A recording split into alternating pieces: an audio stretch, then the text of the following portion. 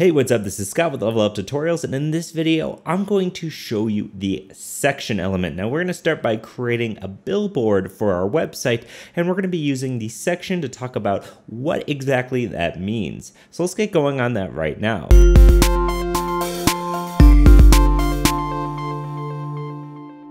So in the last video, we got our header going and it's looking pretty good. So let's actually check out our website. I'm gonna right click on this, reveal in Finder.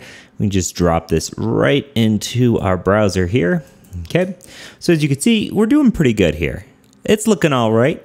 I think one of the big things that we want to do next is to make this sort of like a billboard here for our homepage. So let's go ahead and get started with that. Now in our HTML, what we want to do is we want to come down to this main section. Now before we just had an H2 and we had a paragraph with a span and stuff. We had this just inside of the main.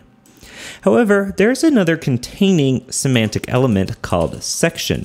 Now section basically says, here is some content on your website that is grouped together.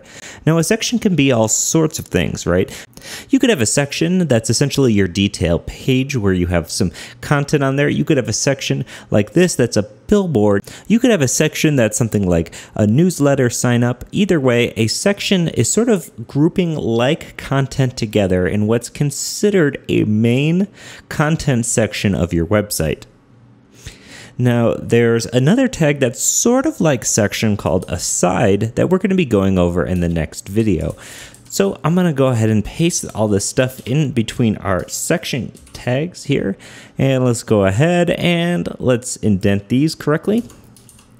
You can do that just by highlighting everything and hitting tab if you're using Sublime Text.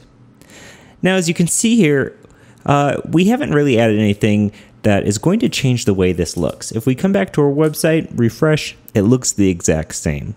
So a section, like a div tag, is really just a block level semantic tag.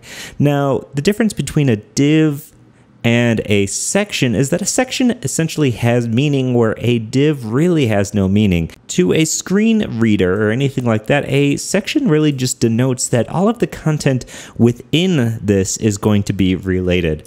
So when you're writing your code, it's important to think about things that not only humans are going to read, but screen readers and robots and all sorts of things are going to read your code and have a better understanding of it. Okay, so now that we have this section, let's go ahead and turn this into more of a billboard here. I'm going to go ahead and get rid of this intro text part 2. We don't need it anymore. And likewise, I'm going to go ahead to our CSS.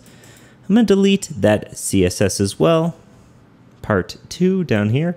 We don't need it. Okay, we just were sort of showing off some coloring there before. Now let's go ahead and give this main section a class name. And this class is just going to be equal to billboard. Okay, like so. Now we can come in here and we can give our billboard some properties here.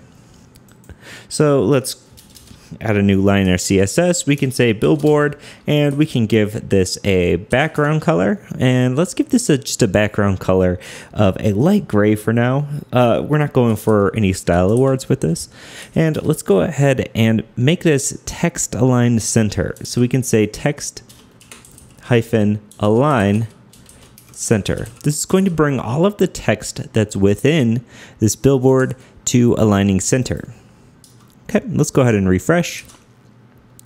Cool, so we now have learning with Level Up Tutorials. I'm learning to build websites. Okay, let's actually make this a little bit lighter of a gray instead of this dark gray. We did 999 before. We can do something like CCC, which is just a couple shades lighter than FFF, which is pure white.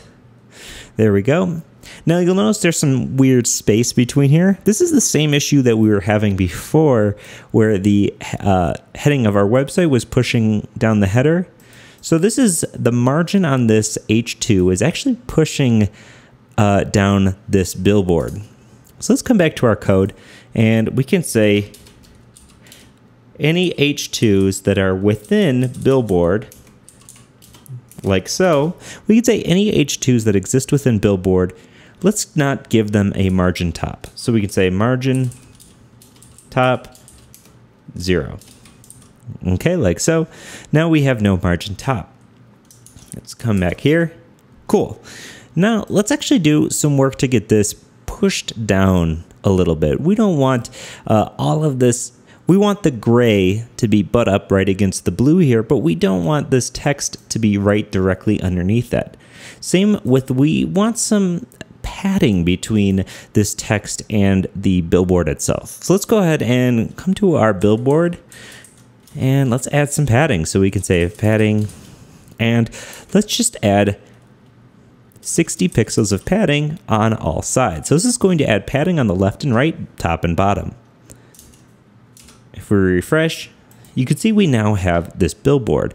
Now it's a little bit heavy for the padding. Let's knock it down to something like 40.